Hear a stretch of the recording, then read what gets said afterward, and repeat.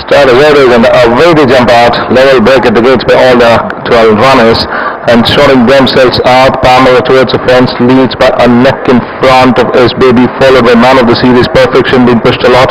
A length behind is Arakash now being overtaken on the outside by Bold Promise, who's been routed up on the outside and running fourth at this stage. A length behind is towards the fence is Arakash, followed by Man Western in the first time well into sixth. Then comes Seeking Alpha, followed by Brioni, and second last is Golden Shwa. Another length behind, hard hidden at this stage is Silvesa.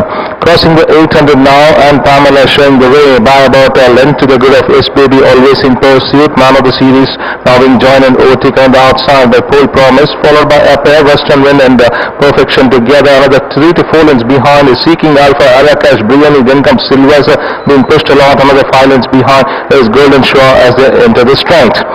More than 2 furlongs to run with Pamela in the lead. Now then Katama outside by Western Wind, who comes up with a terrific run toward all the leader. And Western Wind storms into the lead by a length to the bit of Pole Promise. Hard and so too is Pamela, followed by Perfection. Then comes S Baby, but inside the last 150, it's a one-horse race. Western Wind clear by a 3 to the bit of Pole Promise. Perfection, followed by the rest of the runners. Impressive winner on debut is Western Wind, who draws clear to the with a good margin of 4 to the good of Pole Promise. Perfection, followed then by Pamela Silvesa. Then it was